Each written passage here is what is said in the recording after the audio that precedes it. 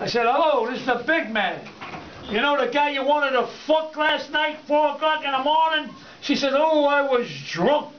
I said, you were drunk? I bet you that's what you tell all the fucking guys after you fuck them, you fucking douchebag. Yes. Don't ever fucking call me 3, 4 o'clock in the fucking morning again. Right. But people, they call me up for all fucking kinds of stupid shit, you know. What was the last guy that called you? The rant that you did on YouTube? Last guy that called me, who the fuck? I get them all. I get nuts all the fucking time, you know. You have people actually calling you, like, just randomly, like, just... Yeah, call up randomly, you know. Most people, you know, they don't think I'm going to answer. They're a little shocked when I answer the phone, you know, right. But I do answer.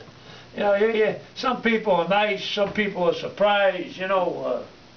You get all kinds of fucking... Do you answer the phone and go, the big man here? I just say, hello, it's the big man. Do you really do that?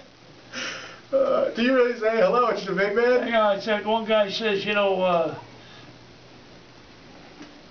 he says, my wife, I think she's cheating on me. I said, well, hire a private detective, man, let him follow. I mean, if you think she's cheating on you, I mean, what are you going to stay with the woman for? You know, the guy, well, you think I should do that? I said, listen, mister, if you think your wife's cheating, hire somebody to look after her, you know, find out, you know. But people call you up for the fucking most stupidest fucking things just to talk to me. You know, like I said, they don't think I'm going to answer the phone. How do these people want to get make your conversation. Number? How do they get your number? It's on the website. That's never good. I leave it up there. People call me. I get a lot of good calls too. Do you get a lot of fuck-ups calling you? I get a lot of fuck-ups. Get a lot of good calls. Any threats? No threats. No, good. No threats. Can I call you up in the middle of the night while I'm drunk? Say hello? Well, people do. You know, that'll get you laid, Rossi. Be like, yo, check this out. I'm calling the kid from Booker. There's a guy. Oh, fuck yourself. There's a guy, I want to mention no name, calls me up midnight, you know. Right. He's got a half a fucking load on. I know he's with all these people and he wants to show that he knows me. And he's got me on a speakerphone, you know. And he said, hey, you know, I love you. I'll do anything for you. You know, you're my friend, Mike. You know, and all these people are going, yeah, you do know him. And, you know, he hangs up. I call him up the next day. I said, hey, Billy.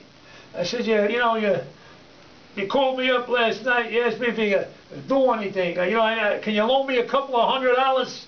He says, call me tomorrow.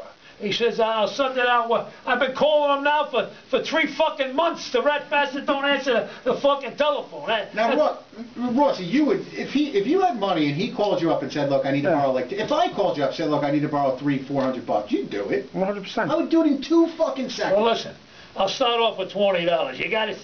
I wish I did. How much money do you carry in your pocket? Well, I carry right now about $5 in my pocket. $5. What'd you eat tonight? What did I have? Yeah. I ate at home, but...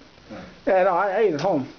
You didn't go to, like, a lavish restaurant or anything? Yeah, no. You don't have to keep filming where you can shut it off now. Oh, okay. But, you know, you can keep putting it on and off and